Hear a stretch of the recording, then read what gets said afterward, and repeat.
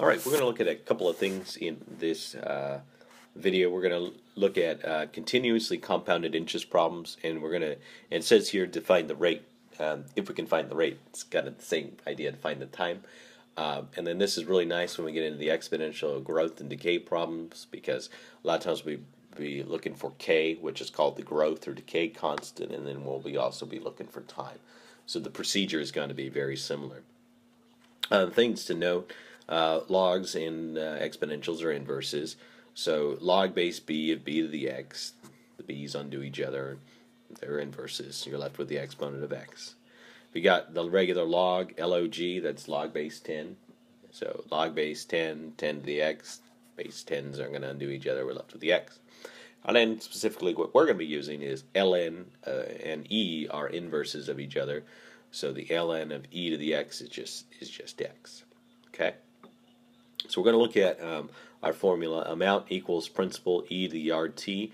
And I'm going to show you how to solve for both the rate and the time. It's almost identical. In both cases, we're going to divide by the principal. So you have amount over principal is equal to e to the yard t.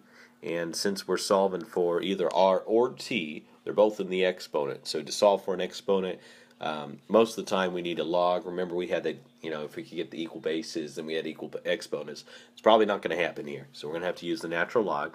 I like using natural log because it's the least amount of writing. Okay, so we're going to ln both sides. And I also like using natural log with e because they're inverses of each other. Okay, so we got ln of a divided by p. And that's going to just be equal to RT because the ln and the e undo each other. Okay, now, if I want to solve for the rate, I divide by t. If I want to solve for the time, I'm going to divide by the rate. So that's what we're going to write here. So the rate is going to be ln of a over p divided by time. And if I want to solve for the time, it's going to be ln of a over p divided by the rate. Okay. All right, so we're going to do an example of finding the rate and also finding the time. Okay, so let's fast forward this so we don't have to write it very slowly. So let's find the interest rate compounded continuously. So there's that magic word continuously. So that tells us we're going to use the PERT equation to grow 500 to 700 in 6 years. Okay. So I'm going to go ahead and write down the A, the P, the R, and the T, and then I'm going to go ahead and give you the opportunity to pause it in case you want to try to identify those on your own. It's a good skill to develop. Okay, so the time is always in years for this type of problem, so that's 6. The interest rate is what they're asking us to find, so we shouldn't know what that is. We're starting with 500, so that's our principal, and our amount is 700. So we're going to go ahead and plug in all that stuff. So 700 is equal to 500 e to the RT.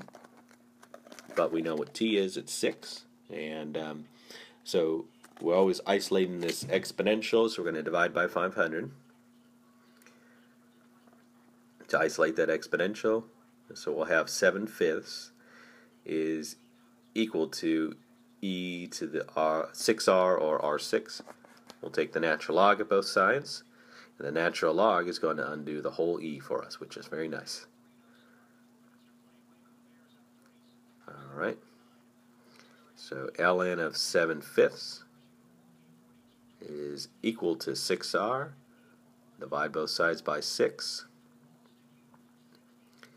Okay, so r is equal to ln 7/5 with parentheses in the log divided by 6.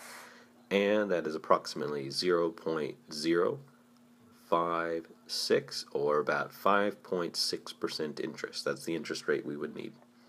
Okay? And let's look at an example of solving for time.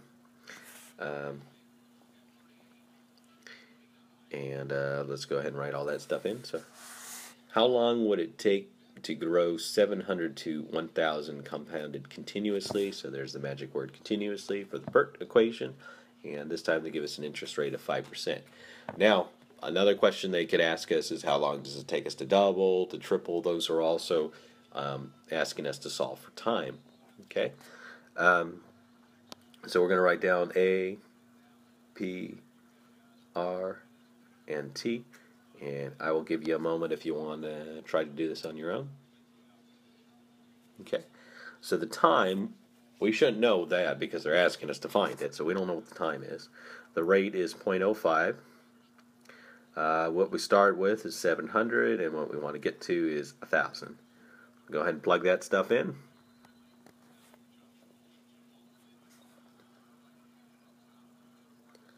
And just like the other one, we're going to divide by the principal, so we're going to divide both sides by 700. Oh, looks like I have a typo, so you may have been wondering, this should have been a 700 there. In the excitement, we write down all kinds of crazy things, or leave things out. Alright, so 10 over 7 is going to equal to e to the 0.05t. And so exponential is isolated, so we're going to take the natural log of both sides.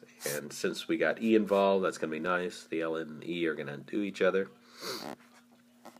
So we have the ln of 10 over 7 is equal to 0.05t. And we'll just divide both sides by the 0.05t. Not the t, sorry, just the 0.05.